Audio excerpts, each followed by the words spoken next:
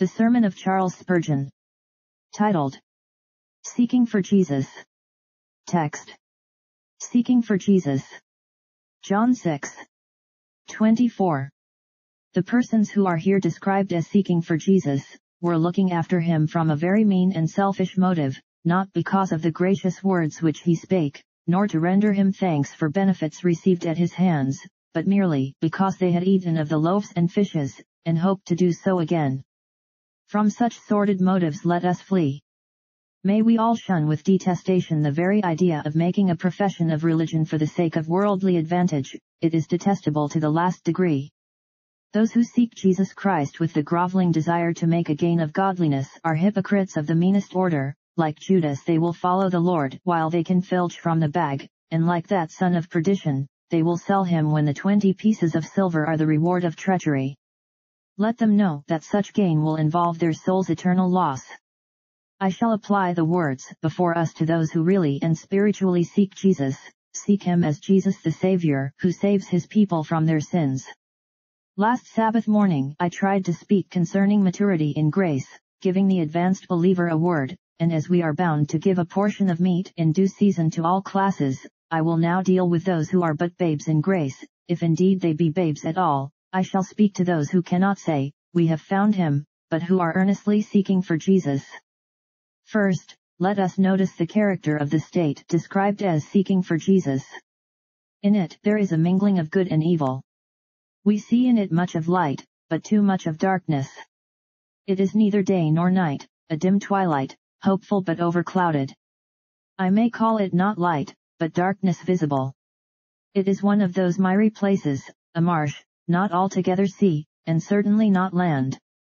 Like the brackish water of the river's mouth, not altogether salt, but assuredly not sweet. Seeking for Jesus has a large amount of hopefulness in it. It is as the almond tree in blossom, though as yet fruit there is not. The seeker at any rate is not indifferent now. He is not a careless sluggard, demanding yet more sleep and folding of the hands. He is not a defiant rebel, daring the wrath of God with blasphemous audacity. He is no longer a denier of revelation. He would not be seeking for Jesus unless he had some kind of faith at any rate, a theoretical faith in a Savior, and in his need of him. Now it is a very encouraging sign when we see men aroused and willing to hear. When we can bring men to think, we are very grateful, for thoughtfulness lies on the road to conviction of sin, and conviction is on the way to faith in the Lord Jesus Christ. I am glad, my dear friend, that you are now no longer deaf to the appeals of God's word. It is well that your ear is open, and though as yet what you hear is far from bringing you any comfort, rest assured it is a great blessing to you to hear the truth, even when it condemns you. I rejoice to see you under concern, and I hope that something may come of it. Your face is now turned in the right direction, now that you are at seeking for Jesus. When you sought sinful pleasure, you were facing the pit of hell, now your face is heavenward. I am glad that Jesus is the object of your search, for depend upon it, nothing else is worth seeking for. Salvation from sin and hell should be the first object of your soul's desire. For an alarmed and awakened sinner to seek rest in ceremonies, will be a search for bread among ashes. To labor for salvation by thine own righteousness, will be looking for substance among dreams. Thy seeking after Jesus shows that thou art on the right tack, and though as yet thou hast not reached the haven, the helm is set in the right direction, and I am grateful to God for it, and encouraged concerning thee. I regard thy present state as the little cloud which foretells the coming rain, but, alas! I may be disappointed, and the early cloud may melt into nothingness. Hope tells a flattering tale, but she may be deceived. What a pleasing sight it is to see a man who has formerly been prayerless, casting himself upon his knees in secret. How gratifying to see the unread Bible brought out from the dust and carefully studied. Methinks an angel must look on with holy interest when he sees the fresh tear fall in the solitary chamber, and the unaccustomed suppliant bow before his God. Glad are those blessed spirits when they hear the seeker say, O God, I will seek thee until I find thee, I will cry unto thee till I receive an answer of peace. Intelligence of such a vow would make a church rejoice in hope, trusting that the time for newborn children of God to be found in her midst was fully come. A heart that turns itself to Christ, if haply it may find him, is evidently in a hopeful condition. Yet in the state of seeking for Jesus there is much that is doubtful, for, my brethren, the seeker after Christ remains disobedient to the great command of the gospel. If he were obedient to the great gospel precept, he would at once cease to be a seeker, and become a happy finder. What is the command of the gospel? Believe in the Lord Jesus Christ, and thou shalt be saved. Properly speaking, Christ is not an object for seeking, he is not far from any of us, like the brazen serpent uplifted by Moses, he is not so much to be looked for as looked at. We have neither to clamber to heaven to find him in the loftiness of his deity, and bring him down, nor dive into the chambers of Hades, to bring him up again from the dead. Thus saith the Lord, the word is nigh thee, even in thy mouth, and in thy heart. That is, the word of faith, which we preach, that if thou shalt confess with thy mouth the Lord Jesus, and shalt believe in thine heart that God hath raised him from the dead, thou shalt be saved. Jesus is Emmanuel, God with us. A prayer will reach him, a wish will find him, a groan will pierce his heart. Do but confide in him, and he is yours. The first command of the gospel to guilty sinners is not to pray, to search the scriptures, to attend upon sermons. All these are natural duties, and woe unto the man who neglects any of them, but the command, the special command of the gospel is, believe in the Lord Jesus Christ. Now, the seeking sinner is disobedient to the command. He is going about hither and thither seeking, but he declines trusting, he is eagerly looking abroad for that which is at home, he is seeking for peace afar off when it is nigh him. He looks east and west to behold a wonder, while the wonderful, the Savior, stands at his right hand ready to forgive. The way of salvation for me as a sinner is simply this, that I, being a sinner, do now put my trust in Christ Jesus the substitute for sinners. God has set forth his crucified Son as the accepted propitiation for sin. The way of salvation is that I accept him for what God has set him forth, namely, as the atonement for my sin, in which I place my sole reliance. Seeing he is God, seeing he took upon himself the nature of man, seeing that as mediator he suffered in the stead of as many as trust in him, I trust him, and I obtain thereby the blessed result of his sufferings. I am in fact thereby saved. Now, it is some good thing certainly to be a seeker, but it is also an ill thing if I follow my seeking and refuse God's way of salvation. Hear what the Apostle John saith. He that believeth not God hath made him a liar, because he believeth not the record that God gave of his Son. This is no small sin to be guilty of, and it entails no small punishment, for he that believeth not is condemned already, because he hath not believed in the name of the only begotten Son of God. Suppose that I have been told of a remedy for my disease. Well, it is so far good that I desire to be cured of my deadly malady, it is so far hopeful that I have sent for a physician. But after being informed that there is the one specific for my disease, and that it alone will certainly heal me if I were still to continue seeking a remedy, or to say I am seeking this one true remedy, I shall remain sick, and ultimately die. I shall never be healed unless I take that which is prescribed. To seek it is not enough, I must actually take it. In seeking, then, there is some good, but oh, how much of evil.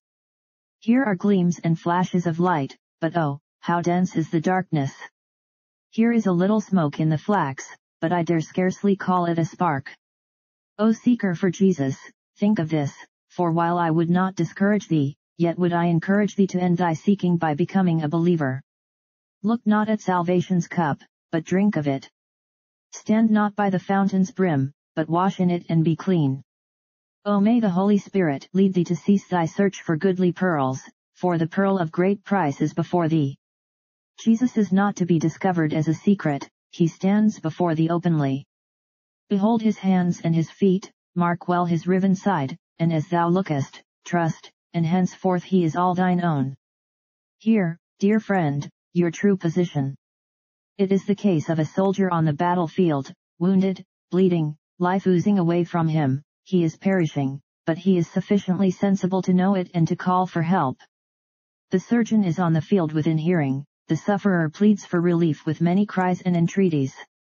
So far well, but I pray you remember that crying and weeping will not of themselves heal the sick man. The surgeon must actually come and bind up his wounds, and if he refuses to receive him, he may cry as he wills, but he will bleed to death. So remember that your prayers and seekings of themselves cannot save you. Jesus must come to you, and it is madness on your part to refuse him by your unbelief.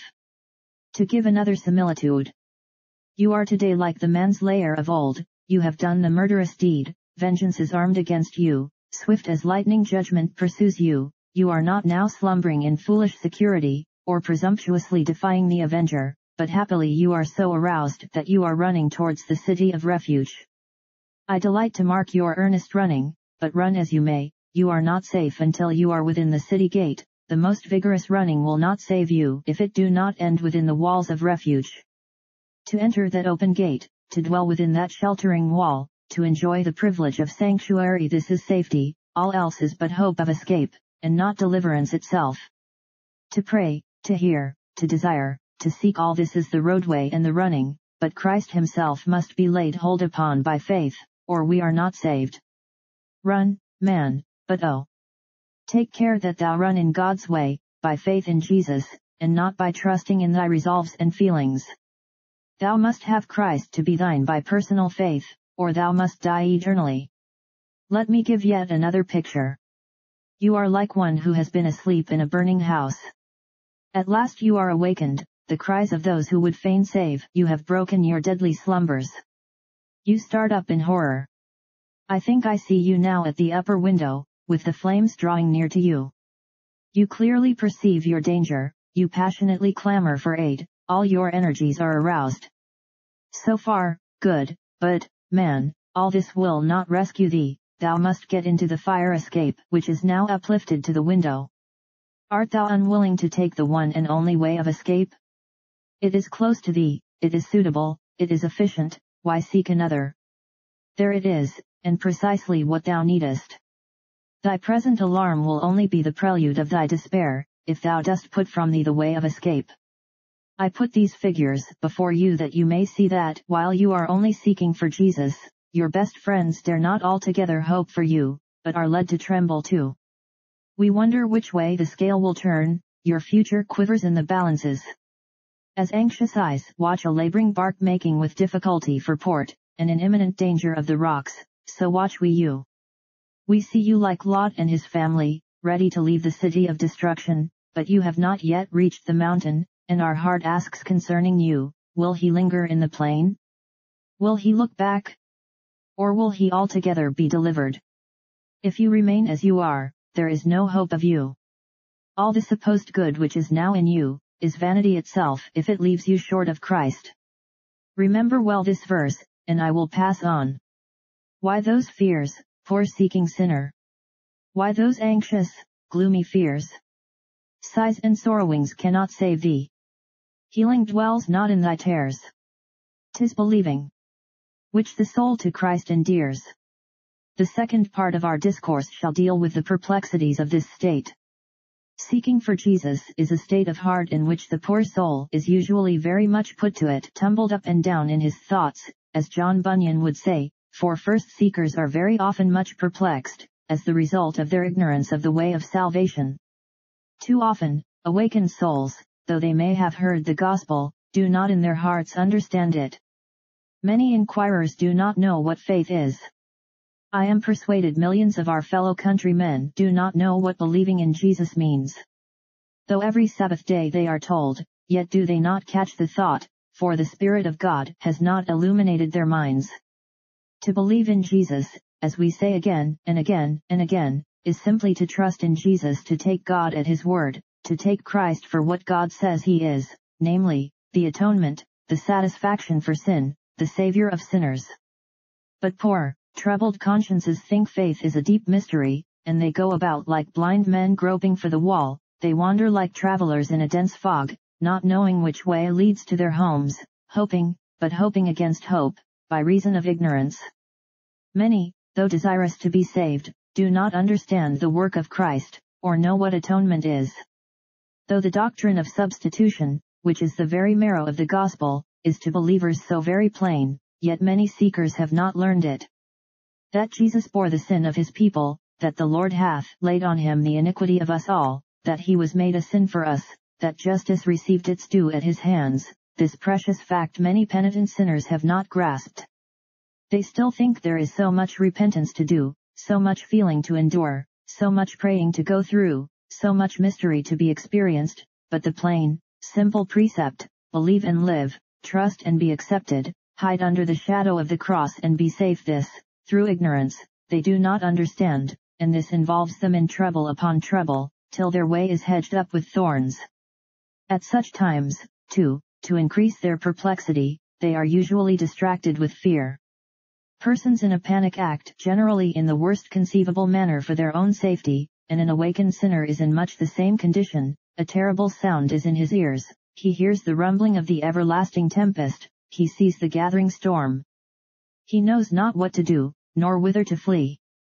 His sins, which once appeared such trifles, now rise before him like mountains of blackness. The wrath of God, which once he defied, makes him exceeding fear and quake. He sees the dark record of his transgressions, and anticipates the hour when all his sins shall be read before the assembled universe, and the sentence of wrath shall go forth against him. Whither shall he flee? He scarce knows how or where to fly. A spirit distracted with dread is never a wise spirit, and often is goaded on to madness. Pressed out of measure with forebodings of heart, and threatenings of conscience, many a man refusing to believe in Jesus, has laid violent hands upon himself. Do you wonder, then, that souls under a sense of sin and fear of wrath, are far from being calm and collected, but rather are like mariners in a storm, who reel to and fro, and stagger like a drunken man? How soon would their bewilderment end in sweet repose, if they would obey the divine mandate and accept the great salvation? During these struggles for life, the mind is usually harassed with 1,000 questions. The newly awakened mind is very apt to lose itself in the many spiritual problems which lie before it. The man cared nothing for these matters before, but now he has even a morbid craving after knowledge. He seems as if he could not learn too much or too fast. How many an inquirer, instead of turning to the cross, worries himself with intricacies of doctrine, vexed points which belong rather to metaphysics than to divinity. They are fascinated by the things hard to be understood, and forget the truths which a wayfaring man, though a fool, may readily comprehend. How many ask themselves, are we elect, when their inquiries should be, how can a man be cleansed from iniquity? Forsooth, they must learn Latin and Greek before they know their letters, and must fathom the doctrine of election before they will believe in the redemption of Jesus. They would come to the Father before they have come to the Son, and learn their predestination before their pardon. That which has perplexed the wisest of men, namely, how to reconcile divine ordination with the free agency of man, they attempt to grapple with while they are in danger of the unquenchable fire. They philosophize at hell's mouth, and debate in the jaws of perdition.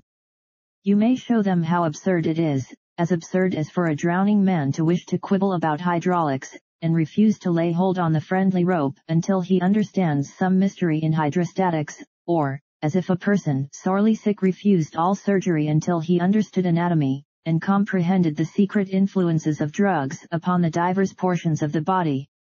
Yet some inquirers will abide in this folly. I do not wonder at it, when I remember how foolish man is by nature. Men who have left the whole spiritual realms untrodden are very apt, when they see it open up suddenly before their eyes, to aspire in their hearts' pride to stand upon its loftiest peaks, to climb its Himalayas, to swim its Bosphorus, to fathom its Atlantic, and from this cause they forget its green pastures and still waters. I would have every convinced sinner here listen to my word this morning. Friend, thou hast to do with the plain truth of the gospel, namely, this: Jesus Christ came into the world to save sinners, sinners such as thou art, and faith links thee to that Savior. When thou hast learned that lesson, then shalt thou discover that God hath chosen thee from the beginning, that he hath ordained thee unto eternal life, but as yet thou canst not unriddle that matter. Leave thou that glorious doctrine till first thy soul be saved by faith in Jesus Christ. It is plain, however, that this appetite for strong meat takes off the babe from the unadulterated milk of the Word. These questions help to confuse, trouble, worry, and distract the seeker for Jesus. At this hour too, to make confusion more confounded, Satan is quite sure to assail the soul with his diabolical insinuations and suggestions, with strong temptations and despairing thoughts. No king will willingly lose his subjects, and Satan, when he sees his captives about to turn runaways, sets extra guards around them. He will set others on to tempt them, or B will come himself personally and inject into the soul the most horrible thoughts, the most blasphemous suggestions, and the most despairing forebodings that can be conceived of. Having felt this, I speak tenderly to such as may now be exercised with them. Marvel not at them, neither be dismayed. If thou canst, by the Holy Spirit's help, resist Satan, he will flee from thee. If thou canst assail him with it is written, he will leave thee. But be not astonished if now for a while the fiery darts fly thick as hail. He has his mitrailleuses from which he can vomit 10,000 shots at once upon a poor lost soul, and make it feel as though it were broken in pieces all asunder with horror and dismay. Thou wilt triumph over him yet if thou believest. The Lord will bruise Satan under thy feet shortly. Be thou of good courage. Though thou fall, thou shalt rise again, faith will lift thee up in the power of Jesus. I marvel not that, when that dog of hell howls in thine ears, thy spirit is sorely put to it for comfort. It may be also that when the soul is seeking for Jesus, it is at the same time much grieved to find it cannot even now cease from sin. My old sins, saith the heart, I would be rid of them, but how can I hope for forgiveness, for I have sinned this very day? I went to my chamber, and I bowed my knee, and said, God be merciful to me, a sinner. And I came downstairs resolved to be watchful, but something vexed me, and I spoke unadvisedly. How can I think God will have mercy on me? Or saith another, I was seeking the Saviour this morning, but I went out to my business, and I met with worldly company, and I forgot my Lord. I am afraid I mingled with them so closely as to participate in their sinful mirth, and now how can the Lord have any pity upon such a hypocritical seeker as I have been? As if that poor heart expected to be perfect before it had even found pardon. As if a patient expected to be perfectly well before he had followed the advice of his physician. My dear hearer, if you were able to cease from all sin for a single day, I am sure you would be out of place on earth, for heaven is the place for perfect people, and not this sinful earth. If a fountain sent forth nothing but pure water for one whole day, we might conclude that it was completely purified. The bearing of good fruit for one season would prove the tree to be good. If your heart abstained from sin of itself throughout one day, it might for another, and so on forever, and where would be the need of a Saviour? What, dost thou not know that Christ came to save thee from thy new sins as well as from thine old transgressions? Is his arm too short to reach thy daily needs? His blood of too little power to wash away thy fresh pollutions? Hast thou still some hope of bettering thyself? Have done with this trifling.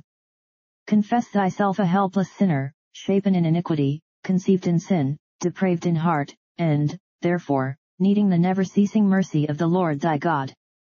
Come, wash now in the fountain filled with blood, and if sin returneth, ask Jesus to wash thy feet again. Make Jesus your sole reliance.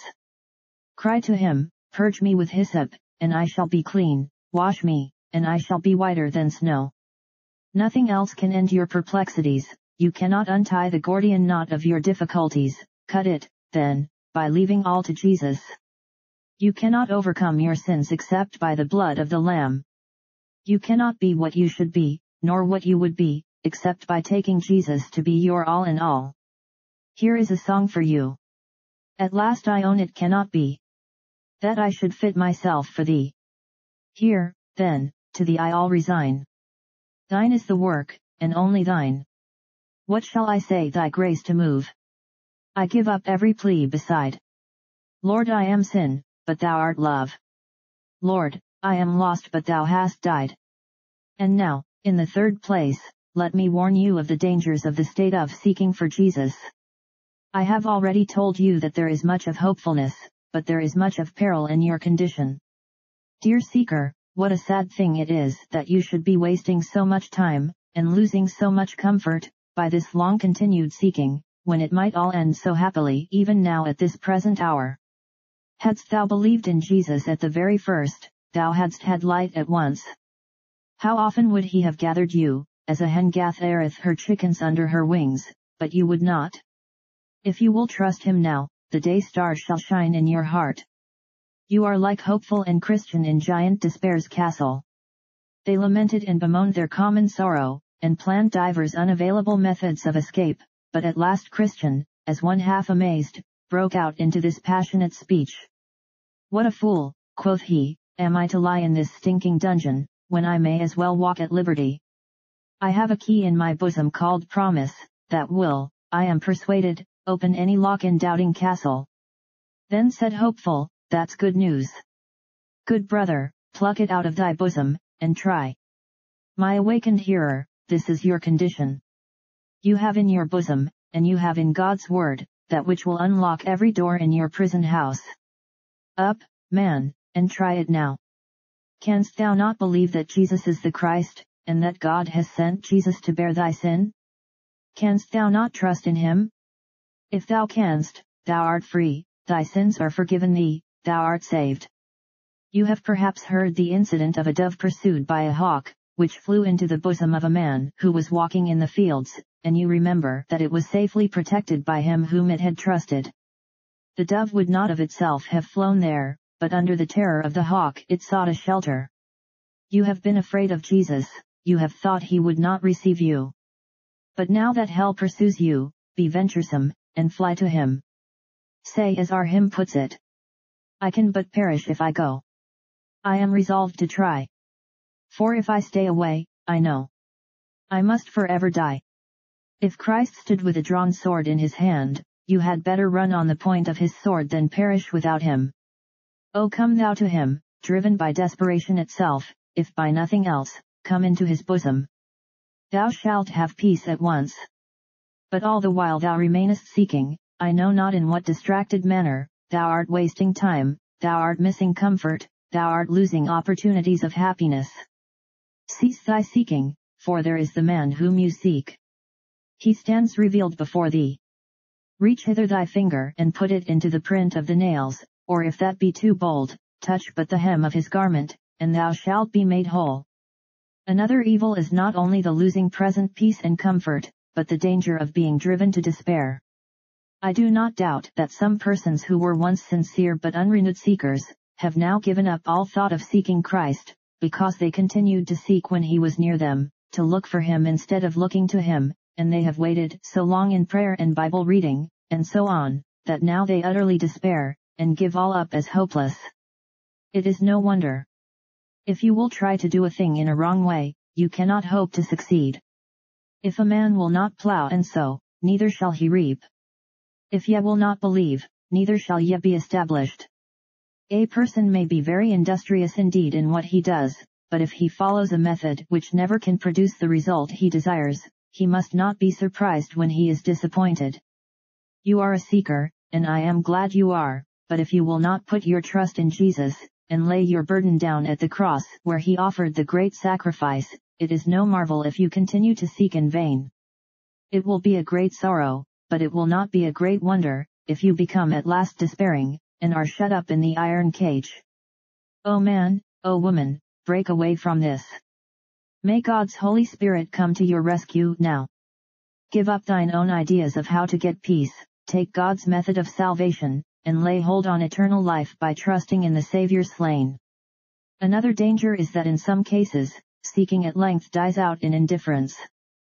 Having sought after a fashion by prayer, and failing to find peace at once, temptations to go back to the world's pleasure attack the soul, and too often it becomes henceforth impervious to exhortations and expostulations.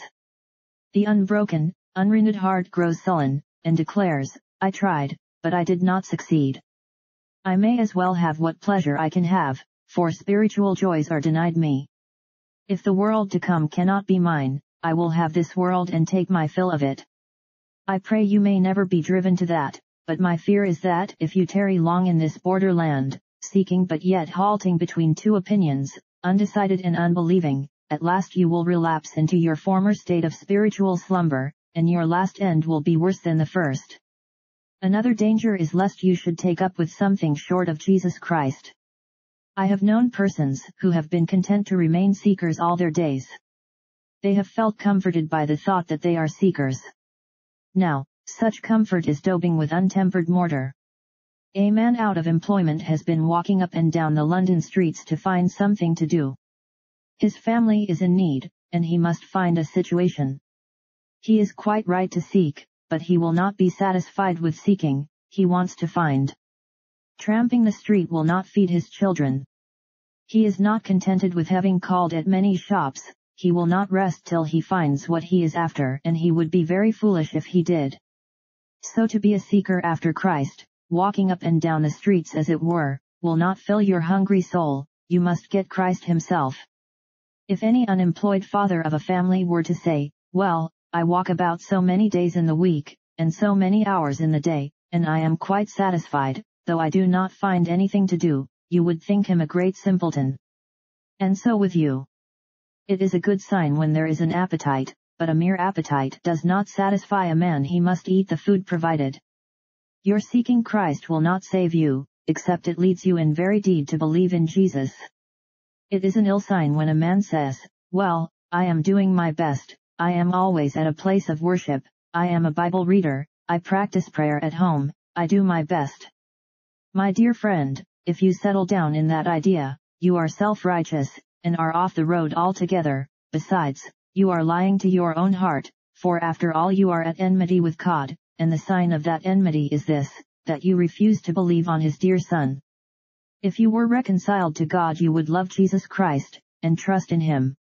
I see what it is you have resolved, after all, to be your own Savior. You still think that there is something in outward religion to produce salvation, whereas, I solemnly assure you that, if you stand out against believing in Christ, if you will not fly to those dear wounds of his, if you will not hide beneath the shelter of the atonement, you will go to hell as well from a place of worship as from the haunts of sin, and will perish as certainly with a Bible read as with a Bible burned. None but Jesus can do helpless sinners good. Oh, but, you say, I feel my sins so much. Yes, but if you trust in your feelings you will perish in them as much as though you wallowed in your sins. O soul, resolve with toplady. He that suffered in my stead shall my physician be. I will not be comforted till Jesus comforts me. Never hope to be saved except by God's way of salvation. Oh, that the Holy Ghost would enable you in your heart to say, now I come to thee, O Jesus, guilty as I am, I lift my eye to thee, and this is my prayer. Help me for thy mercy's sake, have pity upon me and cleanse me in thy blood, for I put all my trust in thee. Resolve, O seeker, to have no refuge of lies, no Savior but the Lamb of God. I will confess to you, dear seeker, that often and often I am myself personally driven to do what I trust you may be led to do today. I look back upon my past life, and while I have much to thank God for, much in which to see his Spirit's hand, yet when I feel my responsibilities and my shortcomings, my heart sinks within me. When I think of my transgressions, better known to myself than to anyone else, and remember too that they are not known even to me as they are to God, I feel all hope swept away and my soul left in utter despair, until I come anew to the cross, and bethink me of who it was that died there, and why he died, and what designs of infinite mercy are answered by his death. It is so sweet to look up to the crucified one again, and say, I have not but thee, my Lord, no confidence but thee. If thou be not accepted as my substitute I must perish, if God's appointed Saviour be not enough I have no other, but I know thou art the Father's well-beloved, and I am accepted in thee. Thou art all I want, and all I have. How I desire, with intense longing, that you may do the same. It would be a blessed day for you, and for me a joyful occasion. The Jews in the present chapter asked our Savior, what shall we do that we may work the works of God? And he said, this is the work of God, that ye believe on him whom he hath sent.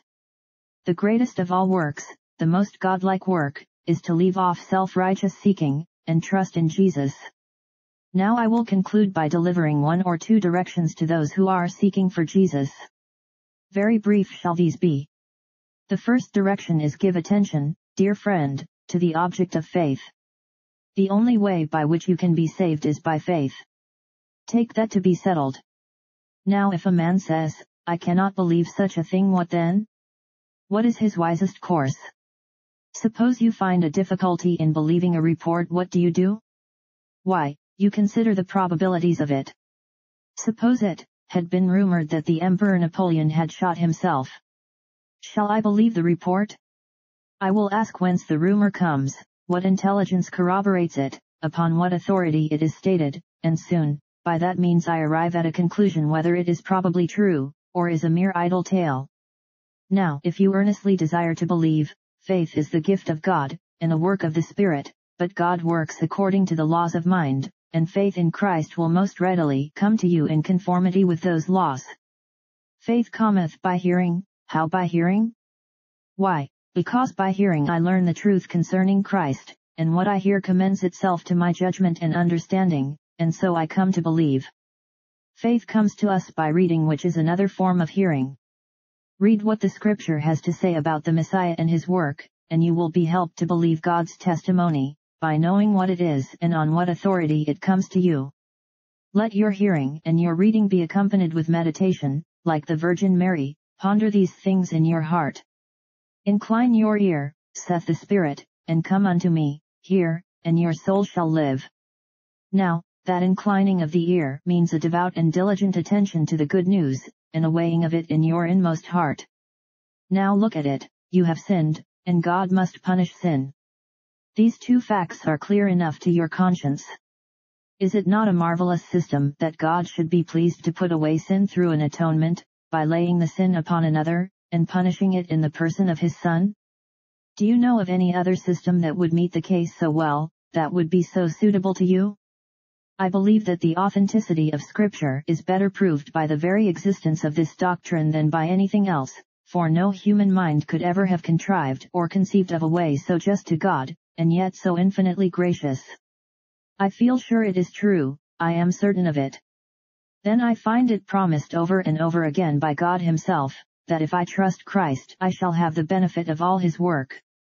I therefore believe the thing is reasonable, it is proclaimed by divine authority.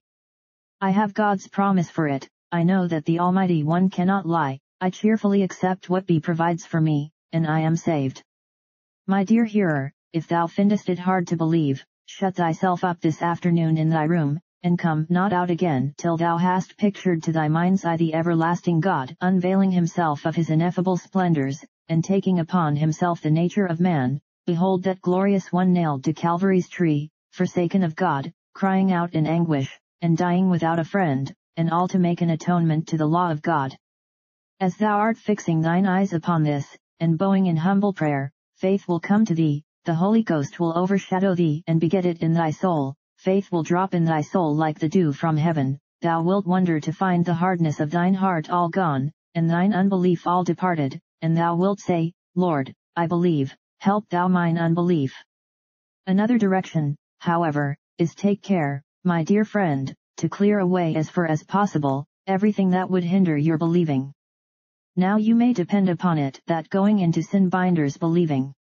You cannot continue in willful sin and yet become a believer. Sin cherished in the heart is an effectual hindrance. A man cannot be tied to a post and yet run away at the same time. If you bind yourself to your sin, you cannot escape. Withdraw at once from evil company. It is a very deadly mischief to young seekers. You hear an impressive sermon, but then you go away talking with idle gossips, and you fall into frivolous chit-chat on the Sabbath afternoon. You cannot expect your soul to grow in the right direction under such influences. Get you to your knees, get you to solitude, get you to your God, get you to Jesus Christ. This it is that will roll away the stone which blocks the door. And, once again, do remember that till you have believed, your danger is of the most imminent kind. You are not in danger of something future only, you are in peril even now, for the wrath of God abideth on you. You are not like a city which is to be attacked by troops yet at a distance. The judge is even at the door. You are actually besieged. The foes have encompassed you round about, they lift the scaling ladders, they will soon scale the walls. Beware, O sinner, beware, for thy present state is terrible, thy future state will be hopeless. Today is the accepted time. Now or never it is with some of you. Now escape for your lives. Now seek, but seek in the right way, by believing in him who is the Savior of the sons of men. How I have longed, this morning, for a tongue like the pen of a ready writer, how I have opened my mouth and panted to speak these things in passionate earnest, for I hunger for your salvation. Speak from my soul I do, but I cannot preach as I would, else would I saturate this sermon with my tears. Oh, that the Master might bless even my weakness of speech to carry home the truth to your hearts and consciences. I do not like to let one of you go unless you have thought over these things, and have given your hearts to Jesus. I shall probably never address many of you again, certainly not all of you. You have come across the sea and you are going to the ends of the earth, some of you. I speak in God's name. Oh now, ere yet thou hast gone from under the sound of the word, now let the believing look be given. Look unto me, and be ye saved, all the ends of the earth. It is the cry of the crucified Savior. Turn not away from that dear voice so full of anguish, hide not your eyes from that brow still marked with the thorn crown, despise not those nailed hands and feet, but yield to him as again he cries in agony of love, look unto me, and be ye saved, all the ends of the earth. O Lord, do thou turn them, and they shall be turned. Amen. Tilde tilde tilde tilde tilde tilde.